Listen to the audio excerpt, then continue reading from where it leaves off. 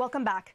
Brand new video of a violent confrontation last night between protesters and law enforcement in New York City.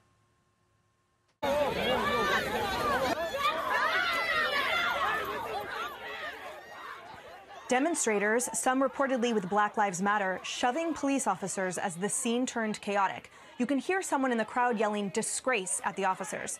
But despite images like this and many others we've seen, one New York Times columnist is suggesting the protest violence that plagued our cities this past year was a big myth. Paul Krugman tweeting, "Yes, there were bad actors. There are always bad actors in any situation, but not many. The idea that our big cities were under threat is pure malevolent fantasy. BLM may have been the best behaved protest movement in history." Tommy, I'd like to start with you on this. You know, the protests and riots following the George Floyd killing, just in Minneapolis alone, resulted in $350 million worth of property damage, nearly $2 billion nationwide, 18 deaths, 400 law enforcement officers injured. We know that Federal Protective Services Officer Patrick Underwood was killed in Oakland. St. Louis Captain retired. Police Chief David Dorn was also killed. I mean, this is not nonviolent. What do you make of this kind of color that he's placing on this? Unfortunately, those in the fake news media think the American people are stupid, and they think that their smoke and mirror charade is working and making us believe that the BLM movement is mostly peaceful. But then again, we did have a CNN reporter that stood in front of a burning building and said that the protests were mostly peaceful. So they want us to, I guess, not believe our own eyes. We're seeing what's happening here. But the thing about the BLM movement is this, that everything that they've been doing for the last several months, if not several years, has been working. They've been given a pass to lawlessness. They have our own vice president tweeting out contributions for the bail effort to get some of these individuals out of jail and to pay for their process. So they've been given this giant pass, and they're going to run with it. You know, this organization, as violent and destructive and disgusting as it may be, they are smart people that are running it. Obviously, we know that they are enriching themselves, but just beyond that, they know that they've got our Democratic leaders. They know that they've got the media. They know that they've got a lot of companies, social media, and pop culture on their side. So they're running an intimidation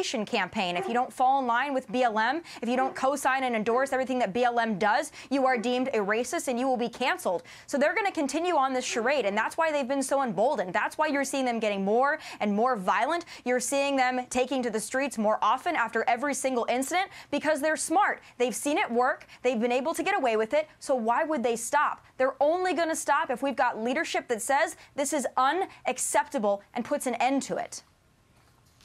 Kaylee, part of the impact of this narrative being pushed of the no destruction and no violence quality of this movement, of these protests throughout the last year, is that it gaslights all of those citizens who had their livelihoods destroyed, who lost their loved ones, who had their loved ones injured during the process. And who is listening to those Americans? Who is actually paying attention and trying to restore their livelihoods and their fractured families? You're right. It totally ignores their pain, their suffering.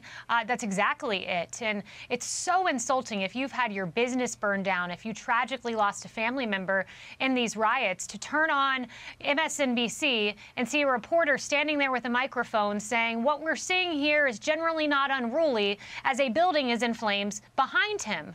It just simply defies logic. And it's amazing to me, to give you another example, the AP's White House correspondent said last month, and Fox reported on this, said last month on television, these protests were not violent. They were nonviolent protests.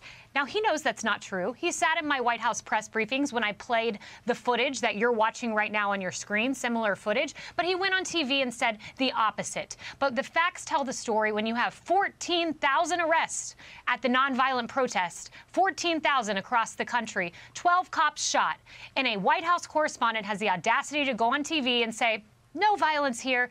It's a lie, and it's unfortunate, and it marginalizes the pain of the victims, as you just noted. And Steve, I wanted to ask you about something specific in here as well. Isn't the notion of behaving, isn't that exactly this type of colonist language and patronizing approach that true social justice activists see as so problematic? Isn't this just one more progressive liberal getting it all wrong? Yes, exactly. And it's hilarious, by the way, to see that this is a guy who's been awarded the Nobel Prize. It's just every time he comes out with something as fatuous as this, it is just inconceivable to me that he's even taken seriously. He's obviously a total joke. He's humiliated himself with this. I mean, it's so provably false. I mean, just in its own terms, he's talking about the best behaved protest movement in history. I don't recall, just to take one recent example, the Tea Party movement, incredibly powerful nationwide movement. I don't recall them going around the country looting and burning things and getting arrested. It's just unbelievable. But I tell you what it really tells you is it's just another example of how of the left's just complete hypocrisy and gaslighting. Whatever they say you are guilty of, they themselves do. So, for example, they've been completely on their high horse about how certain people, Trump supporters and those who are in the media on that side of the argument, have been trying to pretend that the January the 6th events at the Capitol, the riot at the Capitol, never really happened, airbrush it out of history. They're completely enraged when people try and put that into context. And now we see them doing exactly the same thing, but much, much worse, in relation to these riots that were provably dangerous and damaging. And are still going on.